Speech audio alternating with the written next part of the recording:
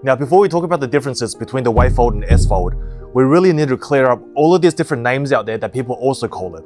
Because you have the S wave, the ripple fold, ripple wave, ripple curtain, the wave curtain, S wave curtain. Despite all of these names, there's actually just two types we need to know. The wave fold is the one with the hooks, the S fold is the one with the pendants. The way I used to remember it is, you chuck a hook into the wave to catch a fish. So what is the difference between the wave fold and S fold? Well, at a distance, you're not going to be able to tell, and they pretty much look the same if you don't know what to look for. Let's start with the wave fold. With the wave fold, you can see the tape is a lot bigger, and what that does is it actually holds the shape better. Especially with those heavier fabrics, you get less puckering. And you'll see with the corner, it's less likely to droop because of that bigger tape. The hook on there is a lot easier to put on, and also remove if you ever wanted to wash your curtain. Now this is the back of the curtain. See how the sides flick up? Because when it's rolled on the roll, it's actually rolled this way.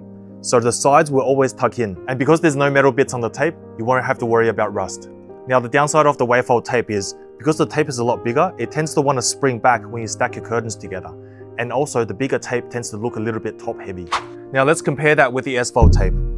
With the S fold, because the tape is a lot smaller, when you stack your curtains together, it doesn't want to spring back as much. And also it doesn't look as top heavy. Now the downside with the S fold tape is, see how the corner always wants to droop down because of that corner weight? And also the pendants on the back are harder to put on. Now this side is the back of the curtain. See how the sides actually flick out? That's because on the roll, it's actually rolled backwards. So the sides of the S fold curtain are always going to flare out. And with the buttons on the S fold tape, because these are made of metal, if you're someone that likes to wash your curtains, they are prone to rust eventually. Hey guys, leave your questions in the comments. If a question is asked heaps of times, I'll make a separate video to answer it. See ya, bye.